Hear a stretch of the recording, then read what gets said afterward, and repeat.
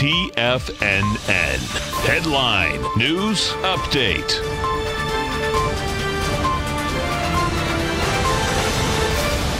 Good afternoon, everybody. I'm Tommy O'Brien, coming to you live from TFNN headquarters in Clearwater, Florida. 12 noon Eastern Time, middle of the trading day. Let's check in on the markets as all major indices are in the green. Dow Jones up 107 points, trading at 25,070. NASDAQ up 64 points, trading at 7298. And S&P is positive by 18 points, trading 2732.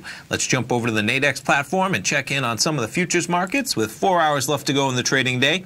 Start things off with the Dow 30, currently near the session highs, 25,061. As of about 11:30, we were up there 25,112, so about 60 points off that high, 50 points off that high, but pulling back a bit, holding those highs relatively well. S&P 500 currently trading 2732. That was the Dow 30. That's all right. I'll tell you what, while we get in here, I want to pull up the NASDAQ 100 because that's one that's been rocking. US Tech 100, we'll get the daily. There's our NASDAQ 100 chart. NASDAQ 100 currently trading 68.46, was up to about 68.60. Same time frame, about 11:30 a.m. Eastern Time. Crude oil bouncing around a bit, 61.59 on crude currently. Gold bouncing around as well. Traded up just after 10 o'clock to 13.35. We're about $5 off of that high we made, trading 13.3075. And Bitcoin continuing to struggle a bit today, down 10,499 on Bitcoin.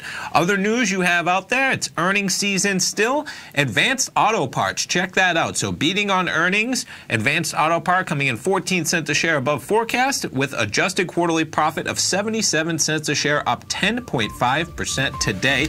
And on the flip side of that, you had Walmart disappointing yesterday and continuing the trend down today, down 2.47%. And let's check in on Amazon. Amazon, $14.94, almost making the high. The high in Amazon, $14.98. We got to $14.97.97.